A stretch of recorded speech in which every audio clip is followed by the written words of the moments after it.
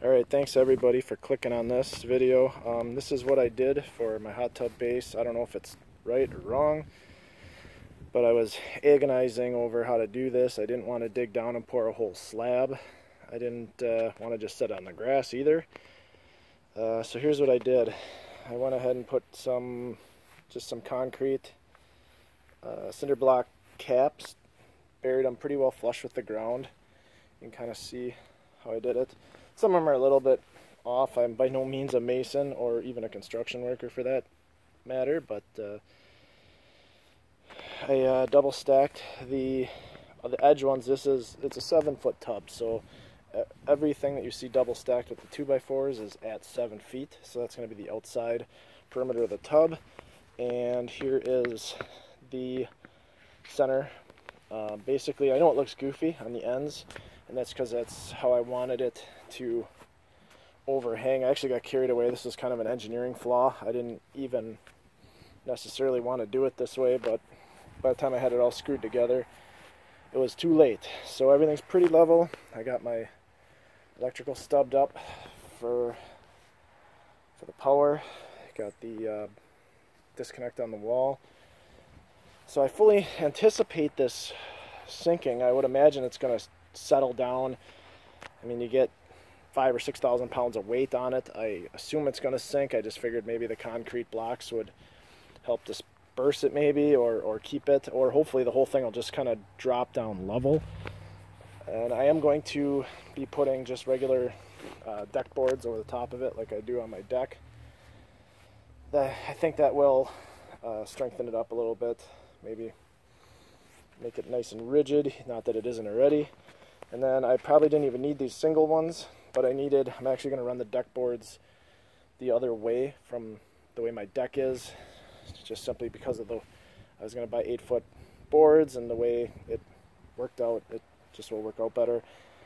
But you're only going to see a couple inches around the outside anyway. So, but anyway, like I said, I put these in, these single ones here and here, just simply so I had something, or I should say mainly, so I had something to screw the deck boards to, because I didn't want to go that long of a stretch without screwing it in. So hopefully that'll be right. I saw a couple of there are 2 other YouTube videos of people that built the wooden bases, and I kind of started out that way, but I kind of ended up with a little variation of it. I didn't get a lot of the cross braces, but I figured once I screw the deck boards over the top, that it will kind of substitute for that.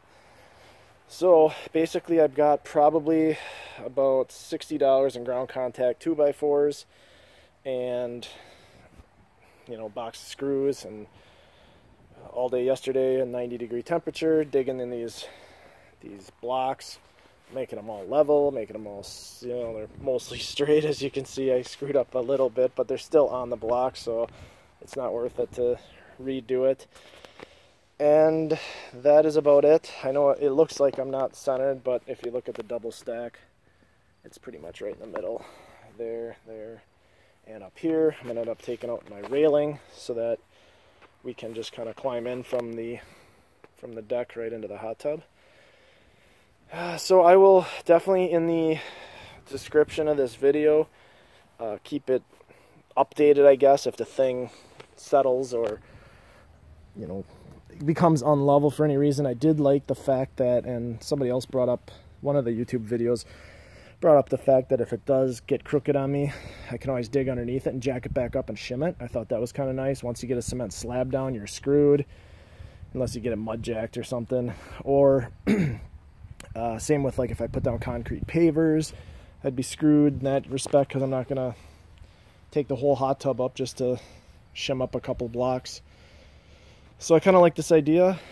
I'd rather do a little bit of woodwork than a whole bunch of more digging, just to be able to put a slab down and form it up and make sure that's all level. I don't have transit or anything like that to make sure it's all straight. So basically I just have a 4-foot level, and that's it. So let me know what you think, if I screwed up anywhere, and like I said, I will keep everybody posted in the description.